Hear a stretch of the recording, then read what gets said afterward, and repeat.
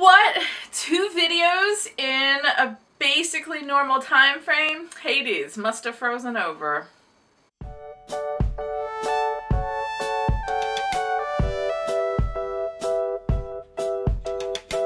Hello everyone, how are you today? I had a little bit of time and I'd wanted to make a Valentine's video, but that did not happen because I got sick again. There's a terrible flu going around at work and I spent all of last week sick and I was like, no. I think I've only been healthy 3 or 2 weeks of this entire year.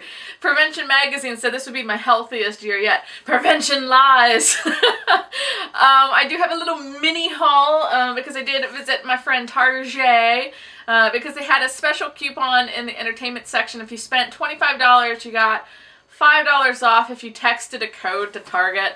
I think it was like you had to text music to Target or something like that, and then it sent you a coupon. I thought, $25 is pretty easy to spend in books, so let's get $5 off. Essentially, I got this one free. It's Julia Quinn's The Secret of Sir Richard Kenworthy. I sort of started skimming the first chapter, which might not be the best way to start a book, but I was sort of in a mood where I wanted to read last night, but I wasn't sure what I wanted to read, or should I go on Pinterest? So it was one of those nights. I ended up on Pinterest, alas. I want to look up garden plans. I need spring, so I think the winter's just starting to depress me, and usually I turn to the seed catalogs then. Basically, Sir Richard Kenworthy, it starts off sort of paralleling the first line of Pride and Prejudice, where he says he has heard that it's a truth universally acknowledged, yada yada yada, but he really didn't want a wife, but maybe he should get a wife. And they're at this concert. What's it say? He knows he can't be too picky, but when he sees Iris Smith hiding behind her cello at her family's infamous musicale, he thinks he might have struck gold. She's the type of girl you don't notice until the second or third look, but there's something about her, something simmering under the surface, and he knows she's the one. She is used to being underestimated with her pale hair and quiet, sly wit, of course. She tends to blend into the background and likes it that way. So when Richard Kenworthy demands an introduction, she is suspicious. Smart girl, probably. He flirts, he charms, he gives every impression of a man falling in love, but she can't quite believe it's all true. When his marriage proposal turns into a compromising position that forces the issue, she can't help thinking that he's hiding something, even as her heart tells her to say yes. And apparently the first line says he has less than a month to find a bride, which I don't know why. I did like the design of the book. It looked nice. It was an extra 15% off, and this one I think turned out being free thanks to our $5 coupon, so yay Target, I like that.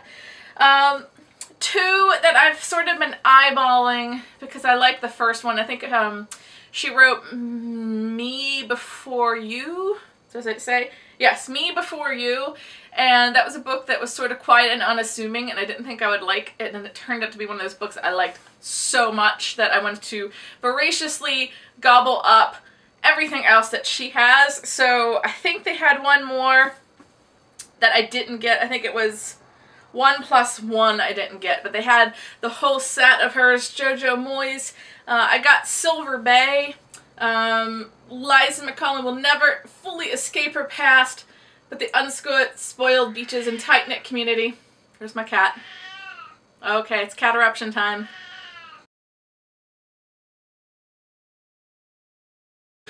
Alright, so now we're back. Cat is happy again. He said, "You're talking to the camera, you're not talking to me. Why? So the tight-knit community of Silver Bay offers the freedom and safety she craves, if not for herself, then for her young daughter, Hannah. That is until Mike Dormer shows up as a guest in her aunt's hotel. This mild-mannered Englishman with his too smart clothes and distracting eyes could destroy everything Liza has worked so hard to protect.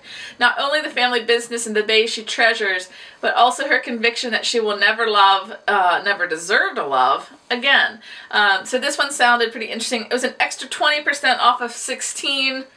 So, yeah, I mean, all in all, not a bad buy. And I do like that y'all know how we are in Bookland. They all look good together, so you might as well scoop it up whenever they're matchy-matchy. This one, The Last Letter from Your Lover, signed copy at Target? Go figure. She actually has a signature akin to mine. Illegible! So this one, in 1960, Jennifer Sterling wakes in the hospital and remembers nothing. Not the car accident that put her there, not her wealthy husband, and not even her own name. Searching for clues, she finds an impassioned letter, simply signed B, from a man for whom she seemed willing to risk everything. In 2003, journalist Ellie Haworth, there's no W there, I'm not sure how to pronounce that, stumbles upon an old letter containing a man's ardent plea to his married lover. She becomes obsessed with finding out what happened to the couple. Perhaps if they lived happily ever after, her own complicated affair could have a happy ending too. A brief encounter for our time. This is a novel for romantics of every age. And again, 20% off of 16, not too shabby. Out in my car for my lunch reading book is another Linda Leigh Miller romance book. I will probably just do the review, like a mini review, once I actually read it. And I can't even remember what the title was. Sorry, guys.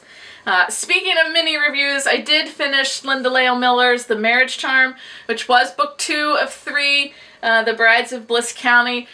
I feel like I had read this book before, but I couldn't find that it had been published elsewhere or through another publisher. But I did really enjoy it. She was a jeweler, he was the sheriff.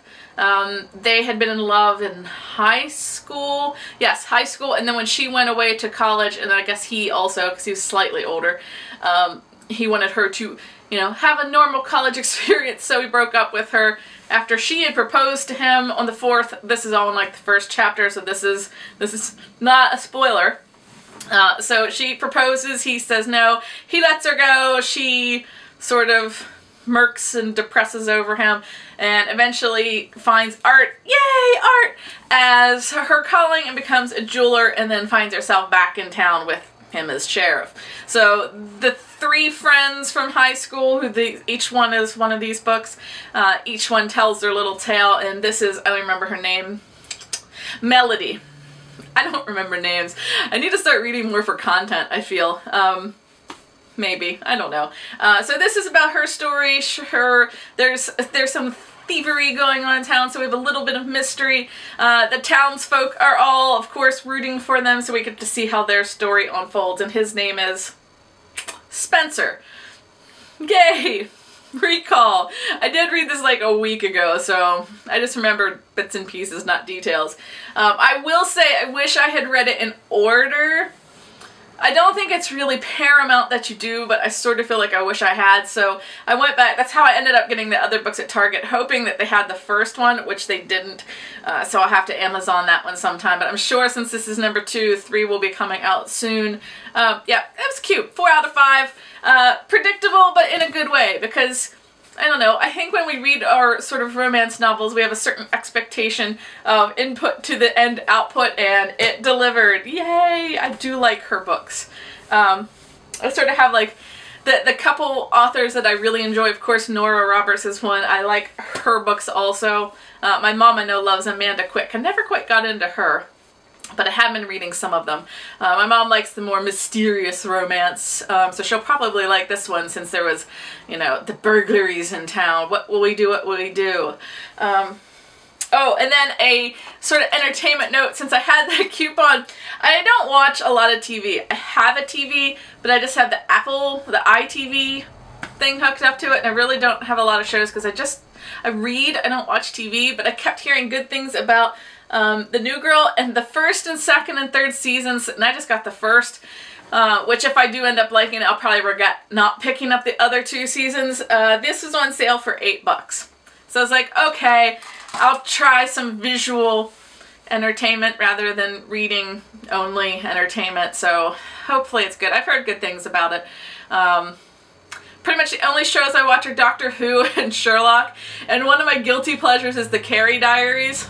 Yes, I know, I'm an adult, but I did like Sex and the City once upon a time, so it's fun to see Carrie in her high school point of view. And that is it for TV for me, so let's see how I like it or if I don't. It'll probably take me years to watch, because I used to do that with Gilmore Girls and it took me forever to get through them, even though I love them. I don't like sitting down and having to watch something. I like to either be doing stuff or reading. So, $8.